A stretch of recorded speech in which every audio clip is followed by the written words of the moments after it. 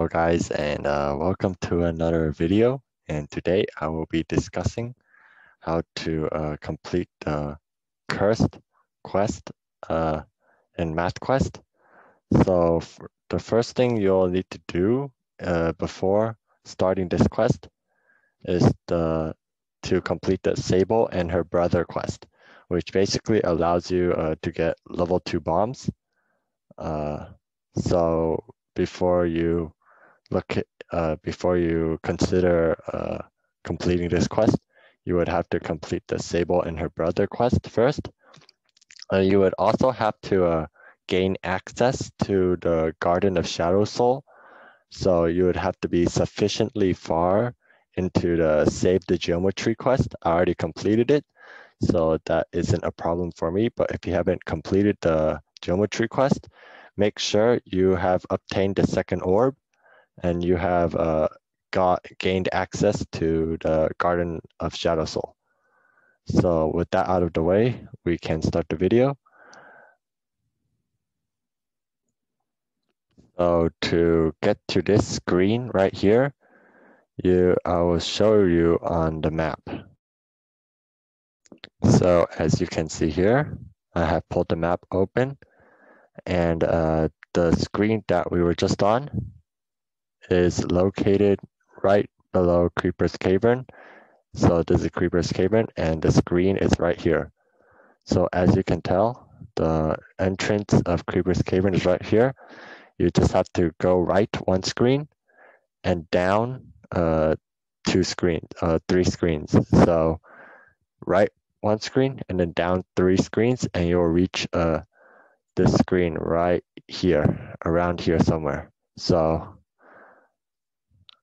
yeah. Now with that out of the way, we can continue on with the quest. So the first thing you would want to do is to bomb this pillar right here. So you need a level 2 bomb in order to bomb this pillar. So that is why you need the Sable and her brother quest first. So after that, you can just go forward and bomb this as well. This will reveal a secret stairway which you can go down. So now you'll reach this screen.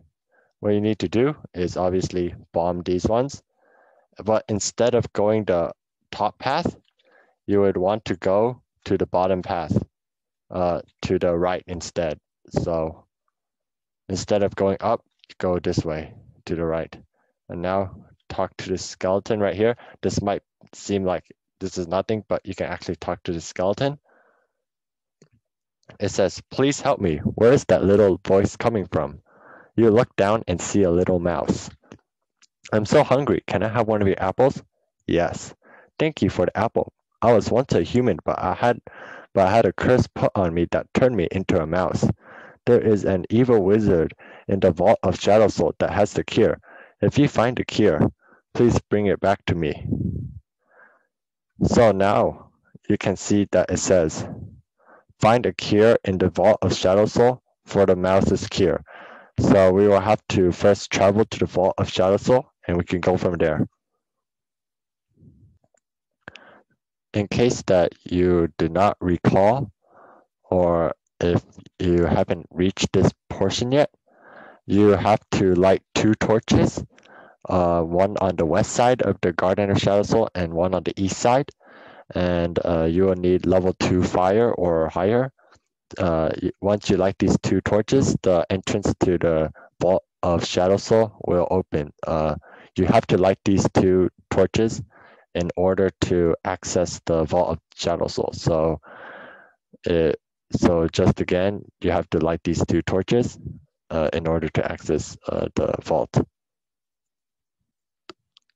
As you can see here, I have level 3 fire, so this should be fine. I light it, and now it is showing that I have lit the torch, so I will now travel to the other one. So now that I have lit both of the torches, I can now access the Vault of the Shadow Soul.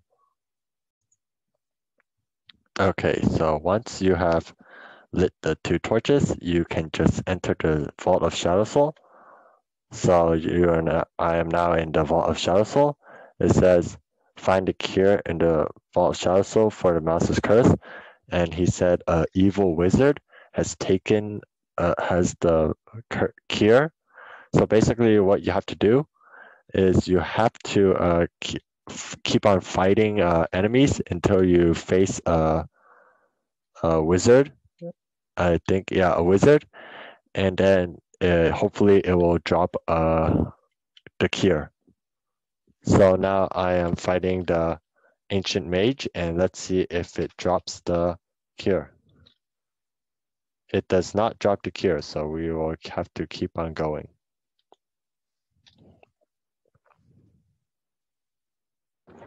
So as you can see now, I have found the cure for the mouse, and I've just defeated an ancient mage, and it dropped the cure. So now I can continue on and give the cure back to the mouse. So let's see now what the mouse has to say. You did it. Thanks, quest player. That's just the name I put. Quest player, yeah. The effects of this curse should wear off soon. Please come back and check up on me. All right. So we will come back and check up on him. You just have to exit the screen. Basically, what you just have to do is to exit the screen and come back in. So that should be pretty simple. All right, so now that I have entered back in, you can see that there has suddenly been a boy just appeared out of nowhere, which presumably is the mouse. No, was the mouse. So let's talk to him and see what he says. The cure that you took from that wizard worked, thanks to you. So his name is Ark, okay. That evil wizard cursed me because I was looking for the hidden entrance to the Grotto of Mages. A group of evil mages live there. They took my son and are holding him captive. The entrance is on the east side of the Garden of Shadow Soul. If you choose to go, be very careful. A powerful spell resides there that causes most weapons to be useless. All right. So let's see what the quest page says. Enter the Grotto of Mages on the eastern side of the Garden of Shadow Soul. So I will show you where that is on the map. So if you look on the map over here, you can see that if we zoom in on Garden of Shadow Soul, the entrance is right about here. And I will draw a circle around it. The entrance is on this screen. So you just enter the Garden of Shadow Soul, go down one screen, go down another screen, and then go to the east, go east one screen. So that is how you get to the entrance to the Grotto of Mages. So I will go there on the actual game now. So now that I'm here, you can see that the Ark is standing right here. Let's see what he has to say. Go stand on that other tile and together we can open the entrance. All right. Okay, so we opened the entrance. And Ark says, please try and find my son. All right, so we can now enter the Grotto of Mages. So I might not cut out the encounters out, so we will just be like walking through the whole thing. So I might pause to fight some enemy. So let's just go in and see what happens. Okay, so we are in. So let's just continue on. We can just keep on going and keep on going up. Okay, so we got attacked. As you can see, we only really do like 1 damage. So I have cast a fire spell to help us defeat this person. And also the drain effect also helps damage it a little bit. Instead of doing 1 damage, we are also dealing the drain damage as well. So that is also very useful. So now we can continue on our way. Okay, we got attacked again. That is fine. We can just keep on attacking. And let's just put it on fire. In case you don't know what I'm doing, I'm actually pressing the F on the keyboard, which is a hotkey for casting the fire spell. So that is what I'm doing. Whoops, that was a misclick there. Oh man, so apparently these wizards have taken my magic, so I will just eat some food and I am right back up to full magic. And you might be wondering, how did I get so many gummy bears? It's because of the Santa encounter, which I have posted in another video. It gave me a lot of gummy bears, so that is why. Let's just see what it says. The sign reads, the third horizontal. Now remember this will be important later on. So we will just continue on. Let me just save my game. Okay, we got attacked again. That is fine. We can just cast the fire and just keep on attacking, and it should be dead in no time.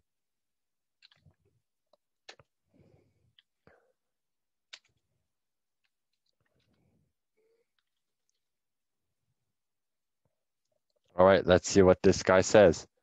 Ark, it appears we've come to a dead end. You know, these floor tiles are sort of loose. Try kicking or stomping on them. So it says third horizontal. So that means we have to kick the third horizontal lane.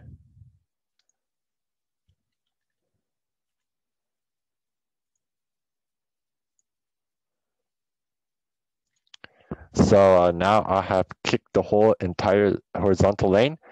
The path has opened forward and I can continue on. Oh, the gray mage. So we can just do the same thing again, and this time I have to heal because this guy's actually doing some serious damage here. Okay, this guy is actually pretty annoying, but he is dead, so there is no worry here. Let me just heal up, eat some more gummy bears. All right. All right, and we can continue on. Oh my God, another one. I'll just flee this one because we want to continue on onto the video. Now, cool thing about this is that you clearly see that these two pillars are blocking the way, but I don't know if this is intentional or not, but you can just walk right through them, just like that. Instead of placing a bomb, you can just walk right through them. I'm pretty sure this was not intentional, but we can just use it to our advantage here. All right, so this one's a little annoying. We have to, let me just slow it down a little bit so that it's easier to deal with. So now it should be pretty easy to deal with after we have slowed it down a significant amount. And there you go, it's dead.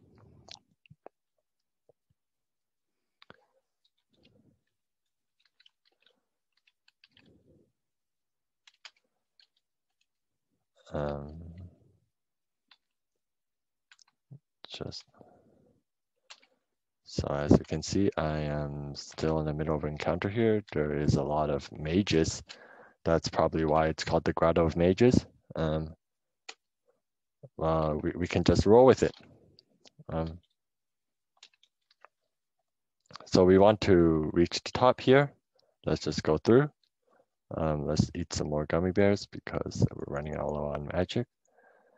And now we can go choose the right path first. Okay, this is a little frightening. This guy does a lot of damage, so you better watch out for this guy. This guy does quite a lot of damage, so and you can see I'm casting quite a lot of spells without actually opening the magic menu. That is because I'm using the hotkeys on my keyboard. So F is for fire, S is for slow, and H is for heal, and there are more hotkeys, but I can't remember them off the top of my head. I think R is regen. Yeah, that's basically all I can think of. I'm sure there are more, but that's all I can think of right now, currently. Okay, so I did remember correctly. This is the place where the sun is being held captive. So after we defeat this gray mage, we will see what Ark is gonna say.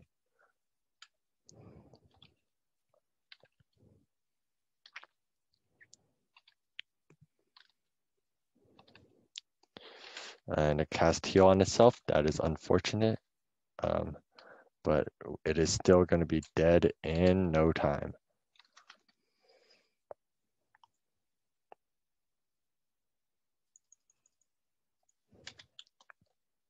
So let's see what Ark has to say.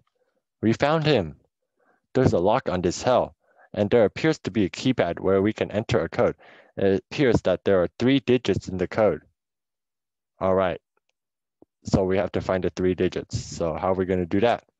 Well, we will just look around and see what the 3 digits are. So let's just choose the top path first. All right, so there's a sign here. Let's see what it says. The sign reads, the difference between 3 and 1. So that is 2. So let's just remember that, 2.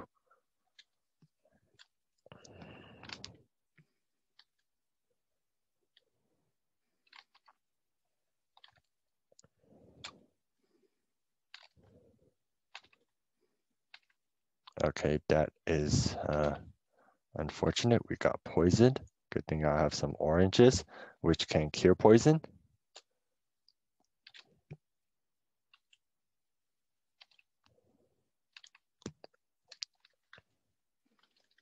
All right, so remember 2. Okay, that's pretty annoying. Fortunately, we have we can just, oh shoot, that's a lot of damage.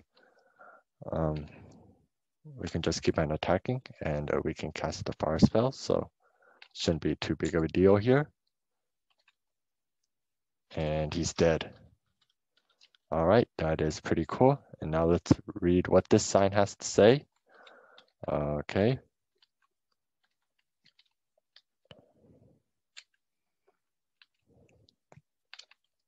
Whoops, misclick.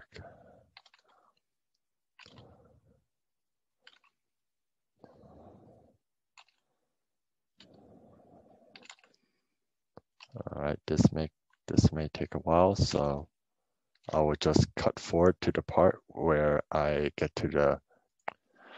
So I've reached the sign, and it says the sum of 5 and 4. So that is 9. So remember, 2 and a 9. So now we can continue down to the bottom screen. Let me just refill my magic up again. And let's continue down to the bottom screen. I will cut to the part where I reach the bottom screen. So I have reached the bottom screen, and let's see what the last sign has to say. There's an engraving on the base of the statue that reads, the product of 1 and 2. So 2. So 292 should be the code. So let's just test that out and see if that's actually correct. I will skip to the part where I actually enter the code. I just thought I would show an encounter of Santa because I think it's pretty interesting. So Santa basically can restore your health or restore your magic, and it's pretty cool. So you can actually purposely get problems wrong to make it restore your health faster. Yeah, so that's pretty cool. So for now, we will just kill it, um, like defeat it, not kill it. So yeah, I thought I'd just show you this. It's pretty cool. I already made a video on this, but I just wanted to show it on this video too because it's pretty cool. As you can see, it restores 10% of your magic as well. And that's pretty cool. So, okay, I won't bore you with this encounter anymore. I will just skip to the end. So as you can see, I finally defeated Santa, and it says Santa must go now, and Santa gives you some gummy bears. Thought this was a pretty cool thing to show on the video. So now I'll just cut to the part where I'll actually enter in the code. So now I am about to enter in the code and see if it works. What do you want to type into the keypad? 292. Remember the code was 292. That is not the correct code. Oh shoot. Did I remember it wrong? 922. Okay, I guess the order is a little off, but if you remember those three numbers, you can just rearrange them a little and you will eventually get it. I'm not too sure what the actual order is, but if you just keep on fiddling around with it, you should get it. Arc Sun, I'm free. Let's just see what this arc says. Thanks for saving my son. Here, take these gingerbread cookies as a reward. All right. So now we completed the cursed quest, and that is the end of the video for today. So next quest, I'll be going over how to complete the Jorian's Dream quest. So stay tuned for the next video, and see you later.